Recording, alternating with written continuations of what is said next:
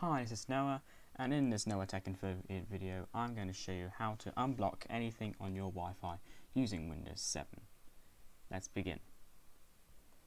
Firstly, you got to log on. Then you right click on your Wi-Fi options. You go to Open Network and Sharing Center. Click Change Adapter Settings.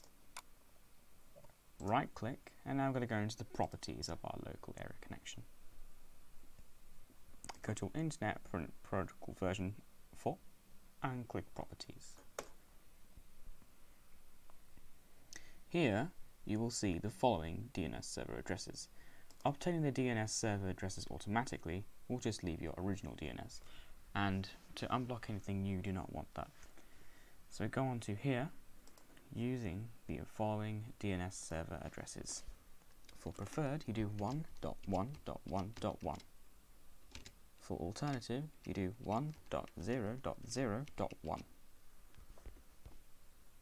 and click OK and click on Close. And now, in order to check that your Wi-Fi is unblocked, load up a blocked website on your network. For example, I'm going to be using Facebook.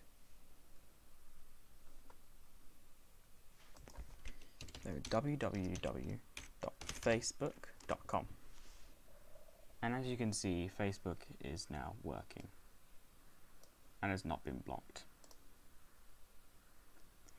Thank you very much for watching. Hopefully this video has been helpful. If you want to request a video, please leave your comments in the comment section below. Thank you very much for watching.